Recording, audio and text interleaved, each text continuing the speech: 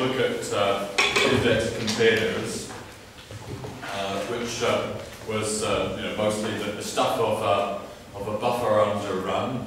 So I did various things live at the keyboard, just drawing your attention to the fact that the notes have become more substantial in respect of indexed containers, and I just sort of whiz through edited highlights of those things. So we looked at indexed containers and the corresponding notion of tree structure. We rebuilt various things we like. And then I introduced this data type of descriptions, which is essentially a way of trying to talk about the syntax of data type declarations. So there's some handy stuff for you here to do, for example, to show that although descriptions can be given a direct interpretation, where for example, the product descriptions are a description of a product. So we get a kind of richer collection of type formers coming out in the direct interpretation. Nonetheless, everything you can describe this way is up to isomorphism an indexed container.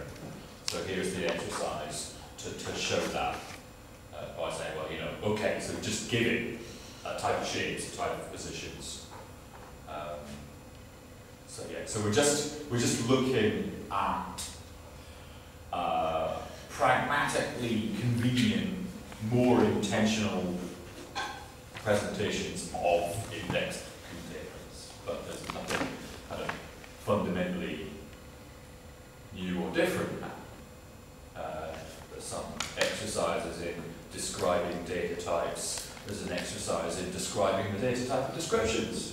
And there's a little bit of an exploration of how to establish once and for all an induction principle good for every describable type. Well, here's the container version, but then the version for descriptions is an exercise for you to define, the induction principle, with the motivation that if you were building a type theory in which all data types were describable, then you would equip it with this one primitive induction principle, and that would be that. All other programs would elaborate, all recursive programs would elaborate in terms of this one induction principle. So you could treat pattern matching as outside the core functionality. Just say there's this one recursion operator which does the right thing for every type that you can describe.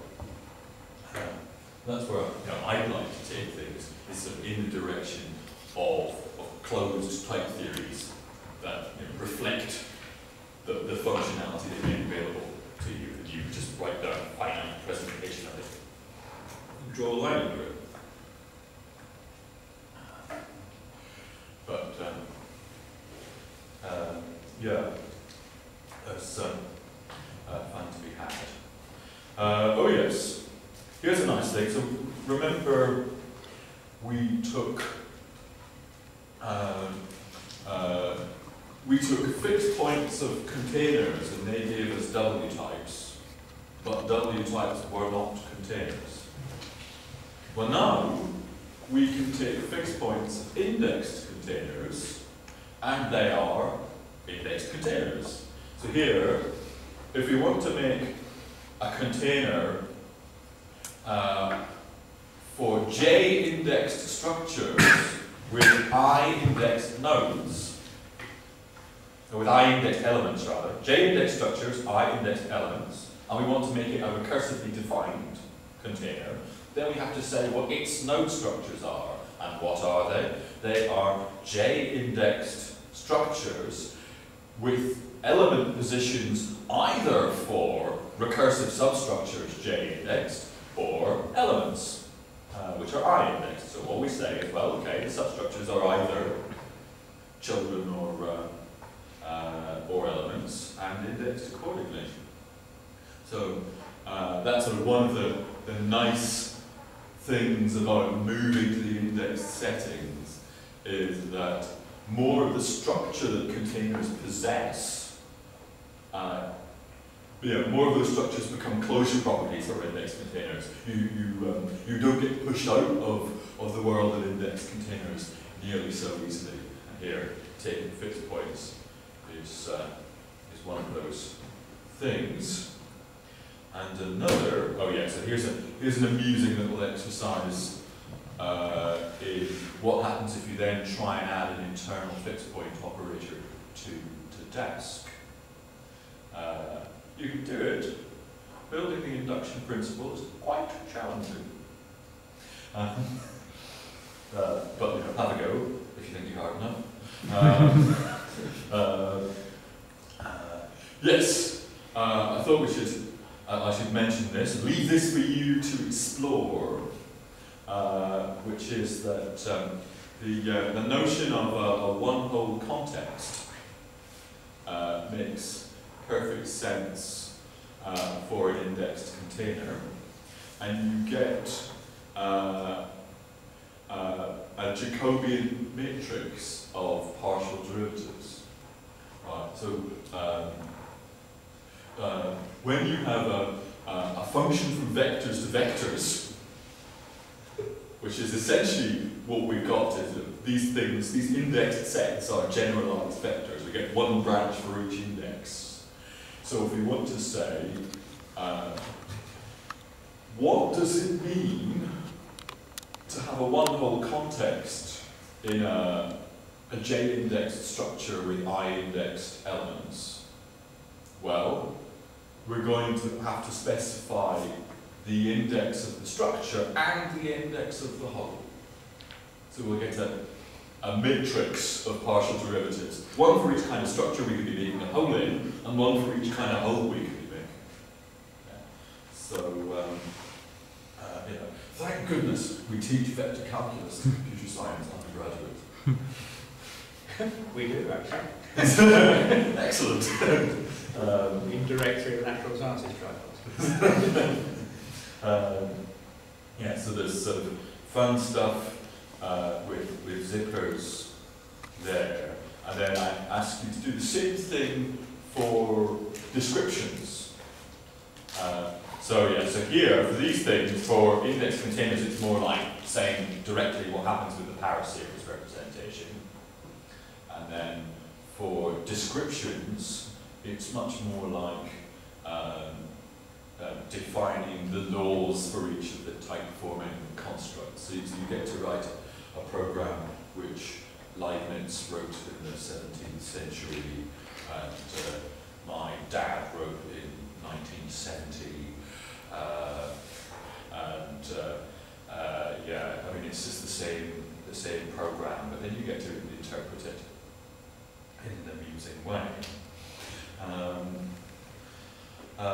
What else? Maxwell's equations, that would be good. No, I still don't know what curl is.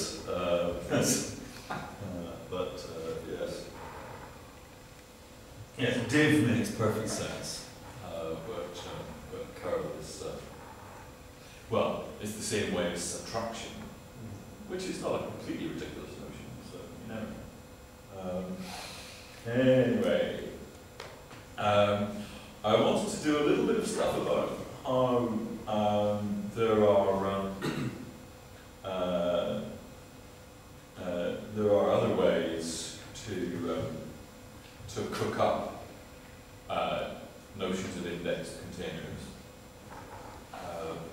This is an alternative one which, for Pan reasons, we call Roman containers,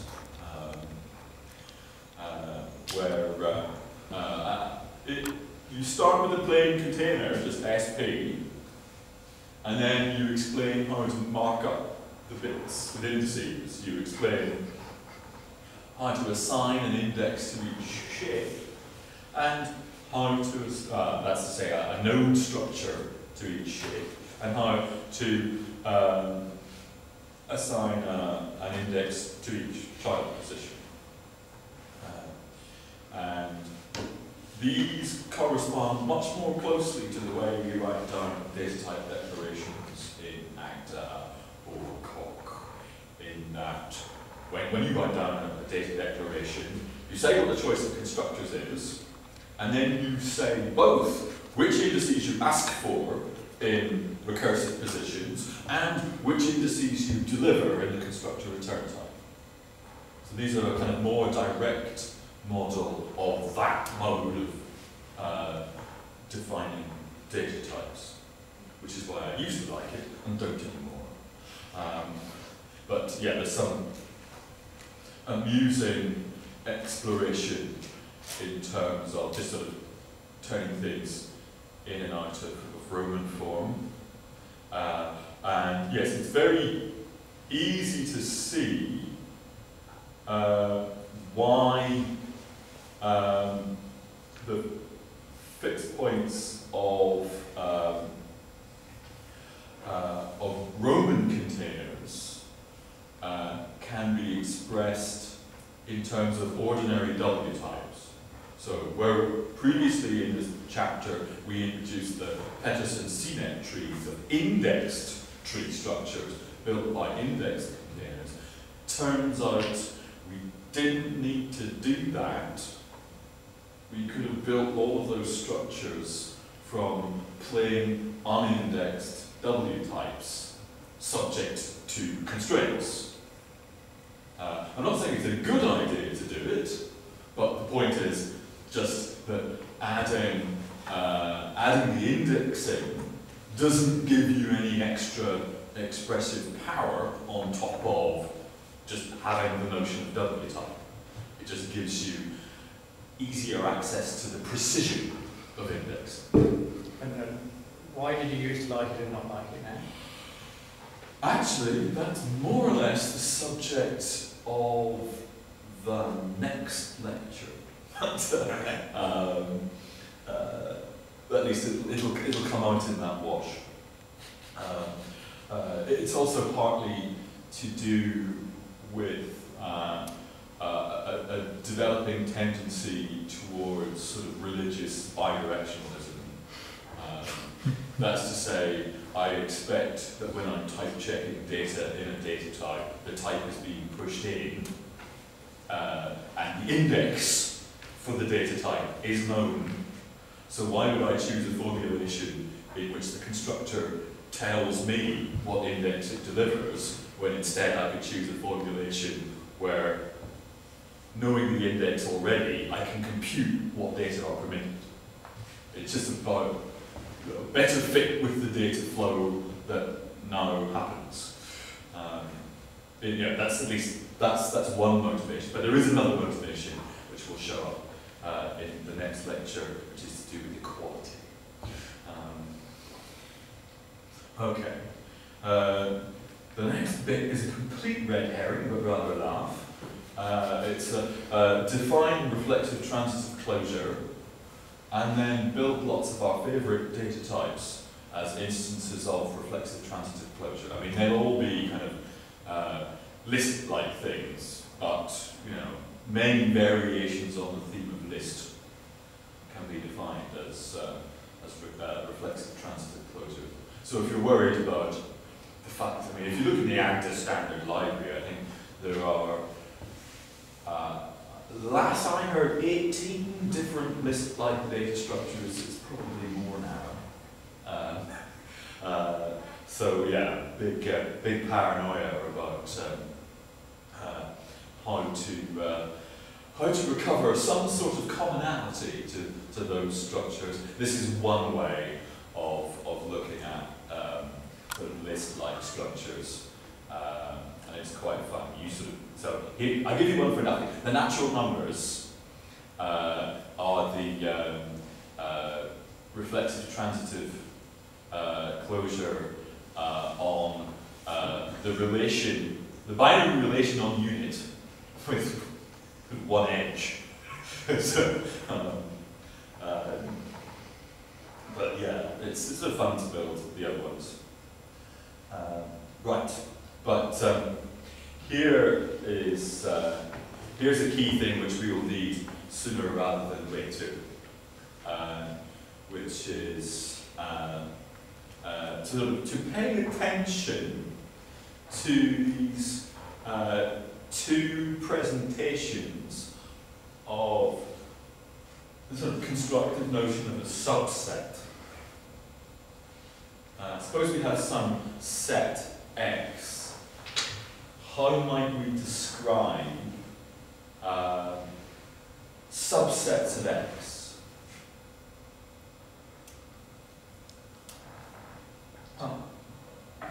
One way is to consider evidence about particular X's. You might want to say, okay, well, if we can explain what extra you would need to know about a given X to convince you that it's not only an X, but it's an X that lives in this subset. So you might consider that some family of types in X arrow set, sort of representing the property of a particular X that you have in mind, and then you would represent this subset itself by kind of comprehension. You'd have a dependent pair of the element and the proof that it satisfies the property. But that's one way to sort of pick out a subset of X. But another way is just to implement any old function with X as its coordinate. And you are free to choose which elements of X you actually hit with this function.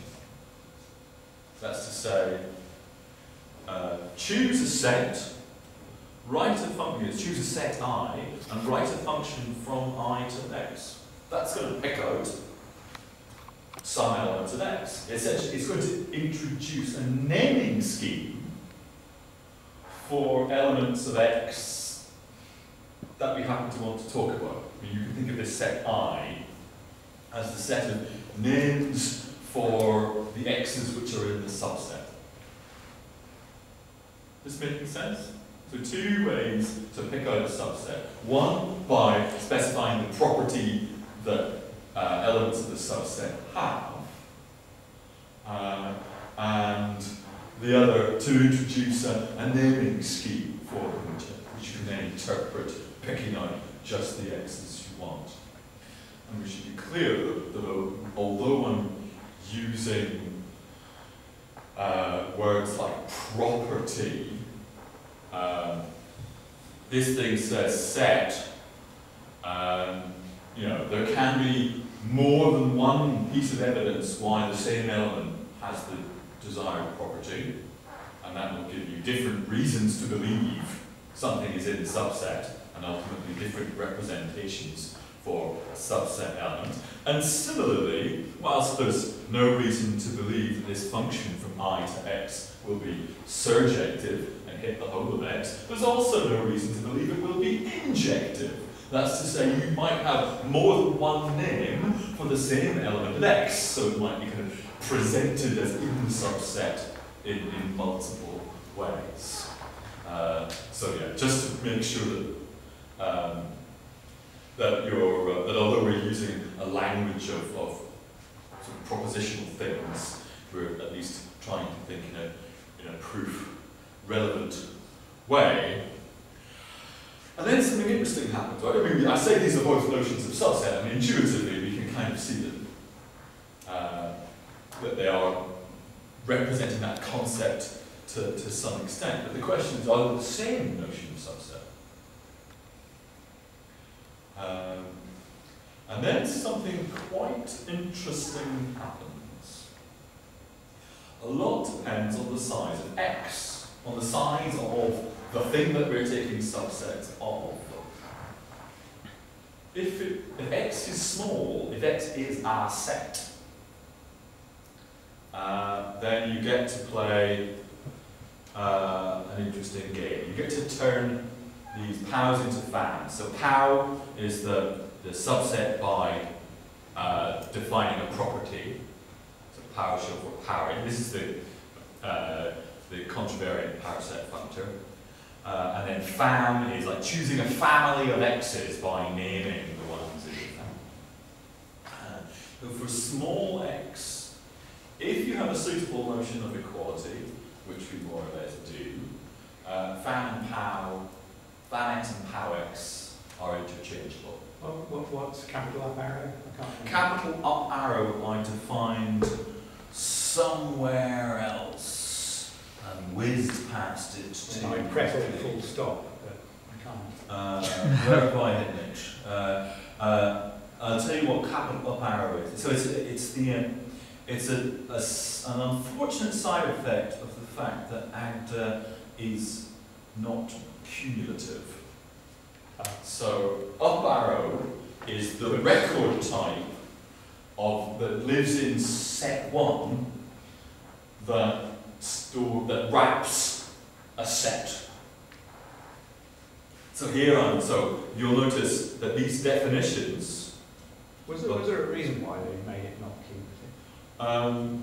Because they wanted it to be polymorphic, and they were scared, and rightly so, of trying to do universal polymorphism and cumulativity at the same time. So they picked one. I think I prefer cumulativity. Universe polymorphism any day. Yeah, I think they picked the wrong one. Yeah. Picked one. Yeah, so that's a topic for offline for what I would do instead. I have a proposal for what to do instead of universe polymorphism so that you can have cumulativity. And are P to F and F to P, you go further and show them mutually inverse? Certainly up to isomorphism you can. Indeed. I think did I do that? Not sure. Then there's a sort of a bit of an interlude of showing how our different presentations of containers that we've seen, so the Roman one and the one with, this is the one we've been working with, the Hancock one. That these are just, you can get between them just by flipping FAMs and POWs. Just by saying, well, you know, this one has a FAM there and that one has a POW instead. So there's some exploration of the variations on the theme you get just by exchanging FAM and POW. There's just once you get kind of turned onto it, you begin to spot that, you know, a number of concepts that you encounter that look different are really just the FAM and POW variants of the same idea.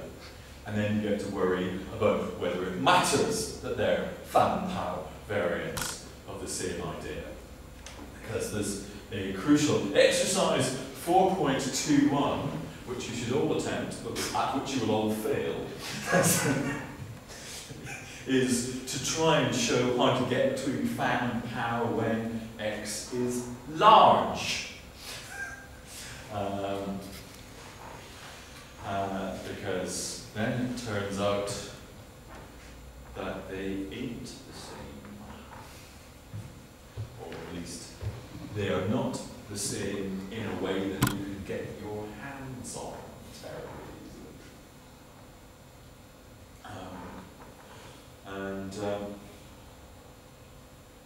So that's a bit of fun, but it's also an introduction to what I meant to talk about this afternoon.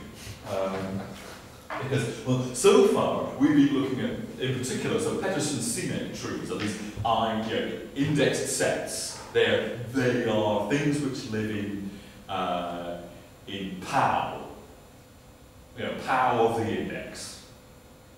And we're figuring out how to define inductive data structures by taking fixed points of sufficiently well-behaved functors between POWs. I'd like to move on to talking about taking fixed points of suitably well-behaved functors between FAMs. That's what we call induction-recursion. We can say multi-bird type theory for a moment. Well, yes. Same thing.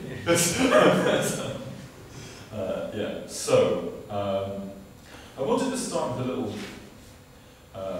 thought experiment. Well, it might turn into an actual experiment. We looked at the finite sets at some point. So fin n is a type with n elements. We could imagine constructing a little tiny type theory in which all the types are finite, just by taking as our base types all of the fin n's, but then saying, well, suppose we close that under sigma types and pi types. You'd expect, well, the sum of a finite collection of finite types to be a finite type, and the products of a finite collection of finite types to be a finite type. And we can even figure out how large. I mean, in the case of sums, you actually just add up all the sums, right? If I offer you a choice between 3 things or 5 things, that means you're being offered a choice between 8 things. If I offer you the choice of one from a bunch of 3 things and one from a bunch of 5 things, then you're being offered a choice of 15 different pairs. So you can do that calculation. You can generalize from the binary case to the n-ary case by implementing sums and products. And then we can try and give a syntax for the types in this language, where the base case is just that we have enumerations of a given size, and then we want to add operators corresponding to sigma types and pi types. Just try and write the syntax of the types in the finite universe closed under sigma and pi. So, okay, so what do we do? Well, we've got the base case. Everyone happy? And then we say, well, we're going to have constructors for sigma and pi. And they'll have a domain, and that will be a type in our universe. And they'll have a range. And we need to explain what that range is in a way that is somewhat dependent on values in the domain. So we need to know what are the values in the domain.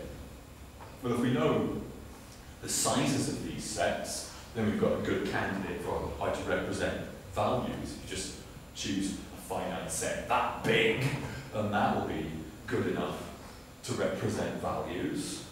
So then the question we need to solve, so then we can represent the range as a function from a finite set, the right size, to a type for each one of those values.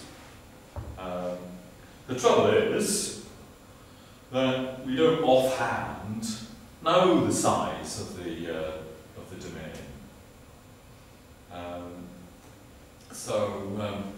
We're kind of a little bit stuck as to what to put there.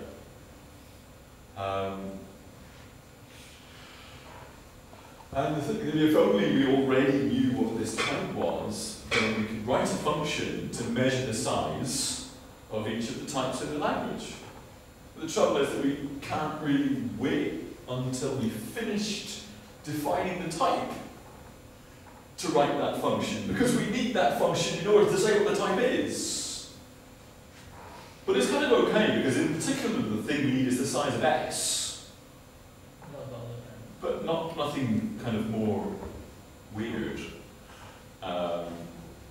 at least we need to know the sizes of smaller things to say what the bigger things are. So maybe we could kind of arrange for that size to turn up just in time. That's the thing.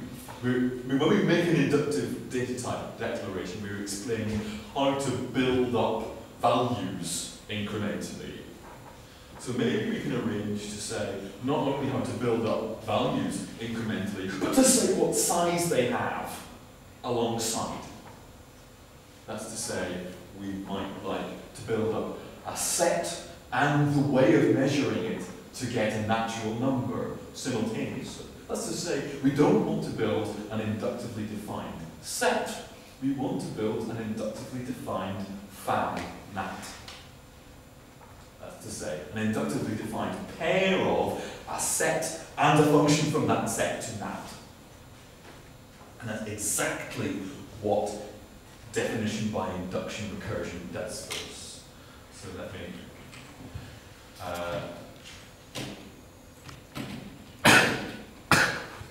build pieces. So we're going to have a mutual declaration of the finite types and implementation of their size. Okay? There's something very weird going on with the Go numbering that makes no sense, and hopefully it will be sorted out in a minute. If we knew what the sizes were, so let's suppose we know this size, then we can say that this thing should be a function from the size of S. Fill that in and reload the file and hope the problem with the goal goes away. So this is, okay, yeah, if we know the sizes, then we can say what the range type is, but now we have to say what the sizes are. So let's get on to always choosing the bad names.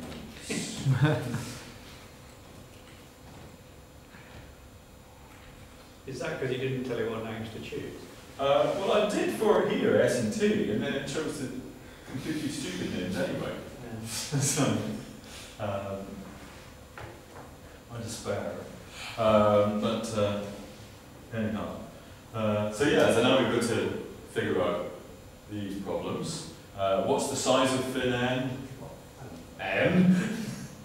It's not meant to be difficult. And then to say the size of sigma st, that's going to be the sum over something which is sized according to S of what? Well, we've got to have a function from, yeah, that's going to be the sum of the sizes given by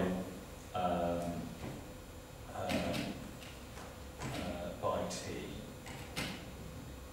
That's going to be the size of TS. Yeah, we're going to add up for each thing the size of each of the branches. And then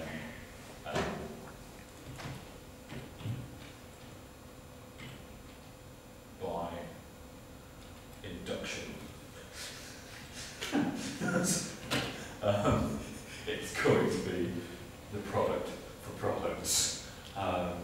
Does when you're doing mutual things with data and function definitions in Agda, does the thing that stops it going yellow exactly the same as if you were making function definitions? I mean, is its notion of structural recursion uniform over data and function definitions, or is it more complicated? It's more complicated than that. Sure. And what's more, it's arrived at by a process of sort of adversarial wrangling, Oh dear. where somebody says, I wish I was allowed to do this, so they hack it and make it more liberal. I don't know. I'm going to plug my ears now. And then someone says, you know, proves false, and says, you know, that was too much. So one of the things, yeah, I'm glad you asked that question, in that one of the clear concerns when messing around with powerful forms of definition like this is what are the criteria for when one is okay. Yeah, that we should make further inquiry into it will. Okay, I'm glad I leave myself instructions. Yes. So okay, one thing we did here was to compute the size of the set, and that allows us then to use fin of the size as a somewhat unstructured representation of the set. I mean, it's a set of the right size, but the structure on the elements is just numerical.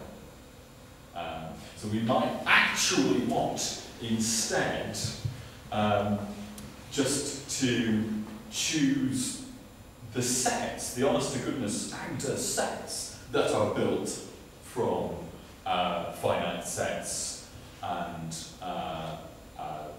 sigma and pi. And so instead of manufacturing a fan nat, to manufacture a fan set, and then the key thing I have to do here is unpack, strip the fin off, so we're just interpreting an F-type as a set, and then I have to put the pieces back. So there's fin, and then this is going to be not a numerical sum, but a sigma type, and then this is going to be, I'll actually just give myself the corresponding pi. Well, I just do that, and we're back in the room, and something slightly astonishing has just happened, because, I mean, you're not going to be surprised when you learn that like a bunch of natural numbers turns out to be kind of small. But now I'm telling you a bunch of sets is small. No, at no point was I forced to inflate this to set 1. I've picked out a small subset of set itself. Even though set is large, this particular subset of set is small. And that's what induction recursion brings to the table as its sort of extra power. It's a kind of incredible shrinking ray that lets you carve out of large sets a fragment that is describable in small terms. I mean, if you look at, we're just building up formulae from natural numbers and functions that involve small sets. Ordinary size set. This is just an ordinary set. So if this is an ordinary set, why shouldn't the whole thing be an ordinary set? I mean, there's nothing large actually being stored in here. The only thing is that we're using a small structure to represent large things, and we need to know how to interpret them as we go along instead of after the fact. But that's the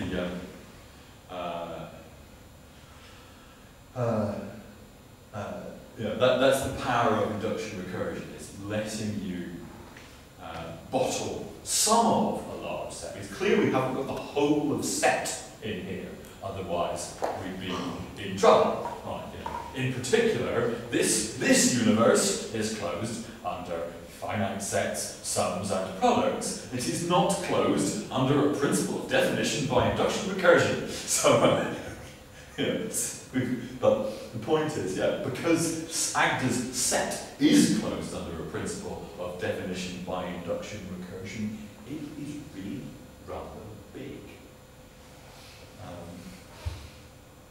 I mean, if you switch off prop in Coq, you delete it from Coq's type theory and just leave yourself Coq's predicative hierarchy of type universes, that whole hierarchy would fit inside set in Agda.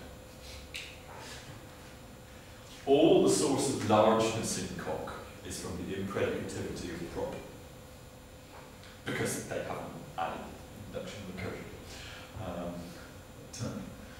I was going to write down the type representing the sum of the natural numbers from 1 to 100 and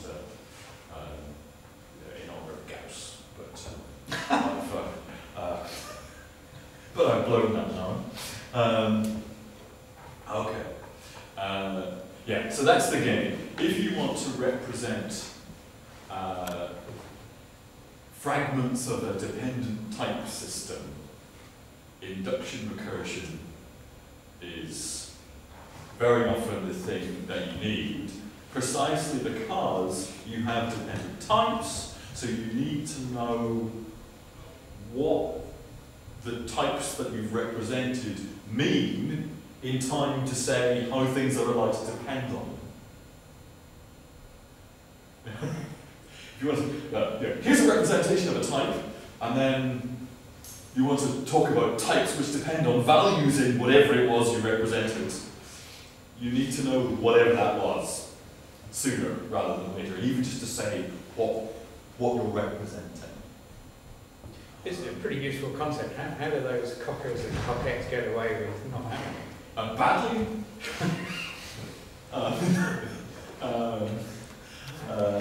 Yeah, so, I mean, in terms of pulling reflective stunts, I should, of course, add that, as you might expect from the fact that POW and FAM are interchangeable for small arguments, that if your inductive recursive set is, if the interpretation is small, then you can easily turn it into an index family at the same size. So the version we had with NAT here could have been re-engineered as an inductive family indexed by NAT up front, and that's just flipping from FAM to POW when small. But once it's large, no can do. So what you can do in Coq for a situation like this is write down an inductive family in set 1 indexed by set.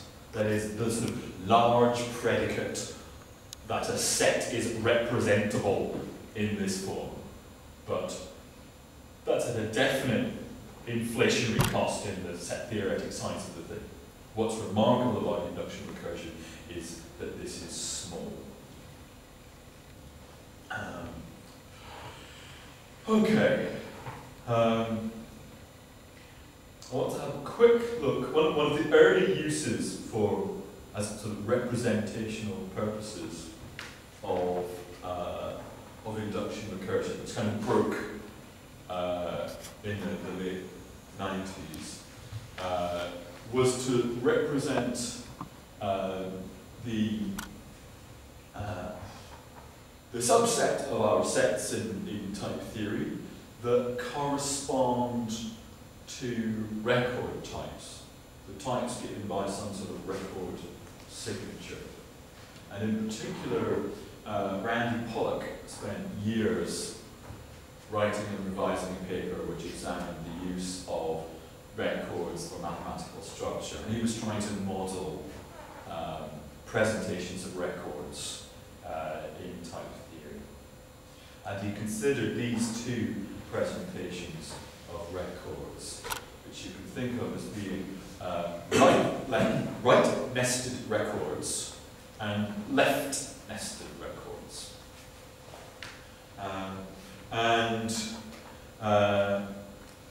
So what you have, the right nested record, it's a bit like a cut down fragment of our descriptions.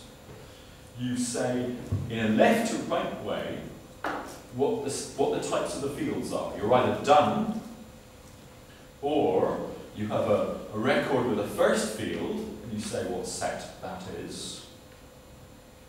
And then you say how the rest of the record structure depends on a value in that field. So that gives you a kind of notion of a telescope getting more and more dependent, except sometimes it's not the thing that you want. It's sort of too flexible.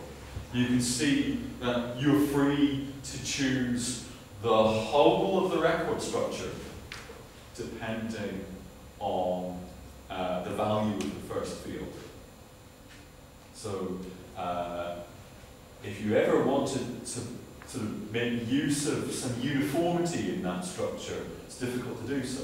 I mean, in particular, if we want to write, just take a record type and tell us how many fields there are in it. So it's not going to happen. Indeed, we can construct a record whose first field is a natural number and whose subsequent record structure has that many fields, right? So size is not going to happen here.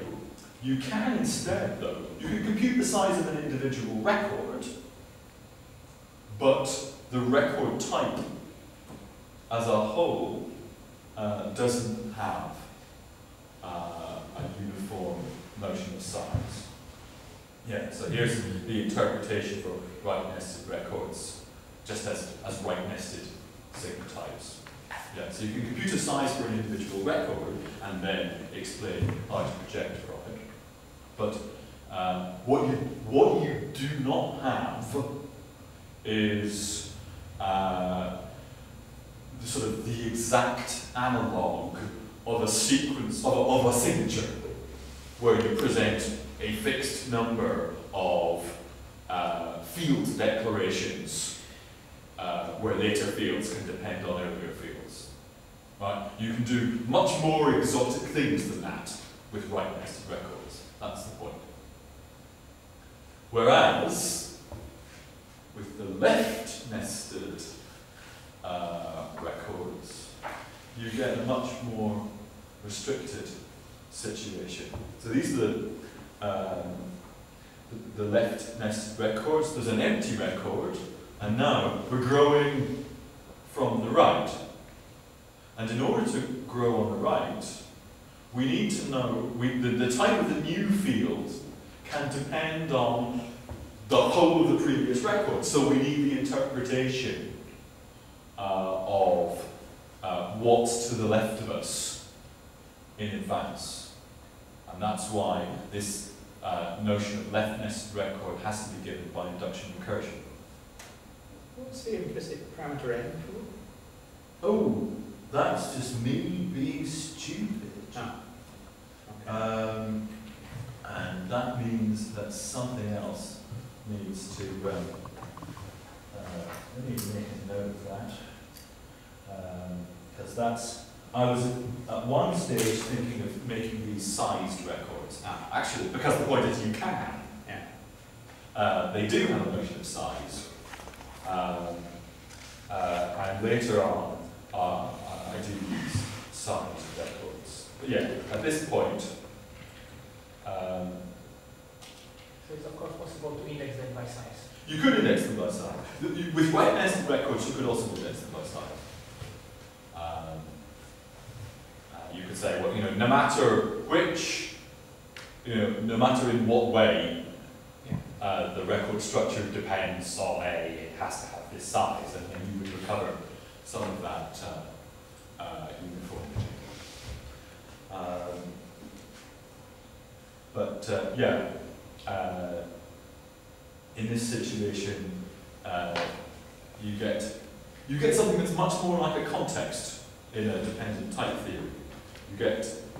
You grow it at the right-hand end, and effectively you say how the type of the new entry can depend on any environment for the previous context. And you can see, again, we're now building that up with left-nested sigma types. So if you wanted to split a context somewhere in the middle, would you have a right thing on the right and a left thing on the left? I'm trying to remember what exercises did I set. Oh, I set, so these ones, one advantage of left-nested records is that you can truncate them very easily. So for example, if you've added a bunch of extra fields to make a substructure and you want to throw them away again, then because the new stuff is at the right hand end, it's easier to drop them. Whereas it's rather tricky to truncate right-nested records.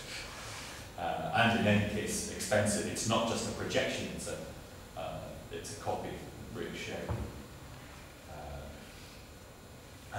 But yes, in terms of wanting to be able to say, to split records into pieces, the uniformity of left-nested records is a considerable benefit. Let me just advertise an exercise.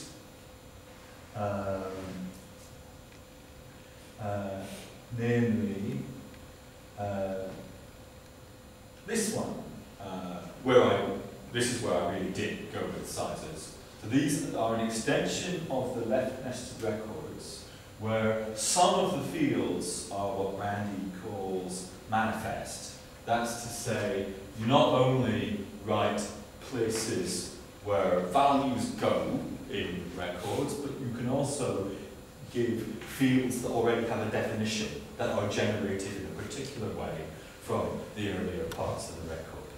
So it's like having a context which has some definitions in it, as well as some abstractions. Because I want to make sure that even though the thing is defined, it really is stored in the record, I introduced this this type of manifest values. So a thing in manifest 3 can only be a copy of 3. But there really is the thing itself stored. So then when I'm interpreting the constructor that says, not only are you going to tell me the type of this field, but you're going to give me the way to compute a value, the way to compute the value of the field. Then when we interpret that, we really say, well, the thing that actually goes in the record has to be the manifest value computed by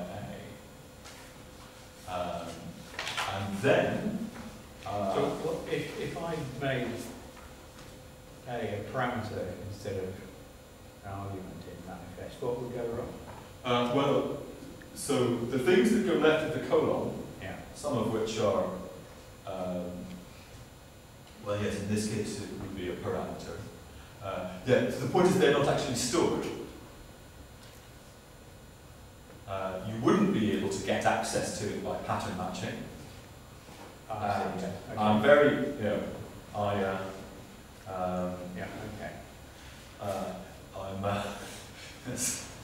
in the manipulations that you should be doing, you should actually, you can solve the problem by recomputing. But what would be the point of that? It's in the record, right? Why recompute it? But then, here's the fun thing. Ask you to define a kind of theory morphism type. And here's a very kind of primitive, boring notion of theory morphism. yeah, so the idea is that you should explain under what circumstances you can take a record type and add more information to it. What are the ways of adding more information to a record?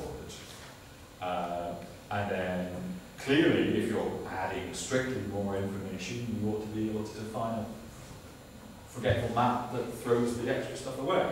So for every way you can extend R to R prime, there should be a function back the way from R prime records to R records. And I've kicked off with the tedious and not very useful observation that the empty record extends the empty record. And indeed, when we get the empty tuple back, we map it to the empty tuple. Shocking, right? But I suggest other things you might like to be able to do, like turning abstract fields into manifest fields, or throwing in new fields, or whatever it happens to be. But this is an exercise in the sort of malleability of left nested records and sort of representation of kind of theory morphisms, for want of a better word. Okay. So I've got 1 minute in which to create a cliffhanger for the next lecture. I was going to write this live, but I don't have time. So we already saw one small set closed under finite sets and sigma and pi. So I thought I'd make that slightly more interesting. Well, I thought all the finite sets that's a bit superfluous. I'm going to throw in 0, 1, and 2. I could have got away with just 0 and 2. Well, 1 is convenient. And then I thought I'd throw in the Peterson-Sinek trees.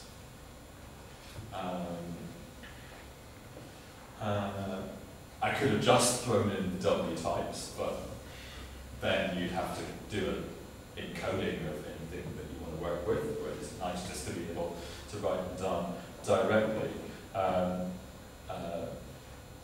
If this is a bit forbidding, it's just another way of writing down indexed containers.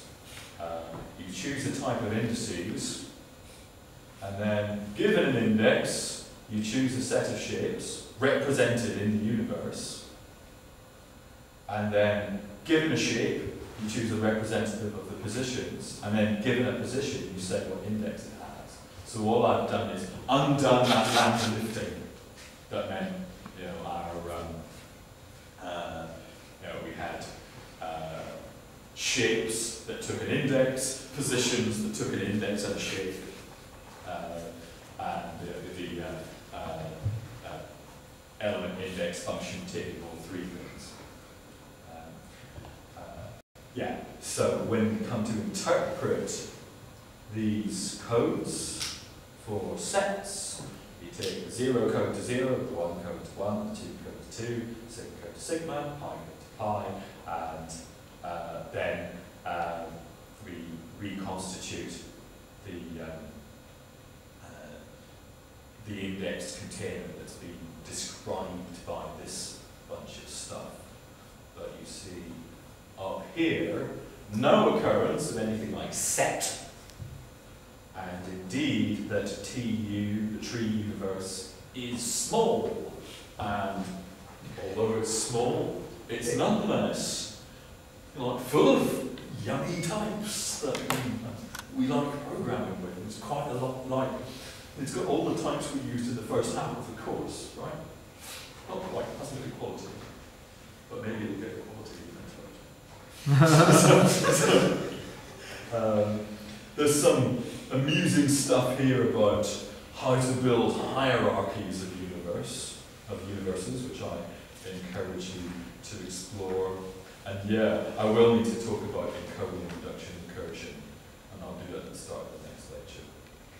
But yeah, that's induction-recursion and its use in managing record structures and in building small encoding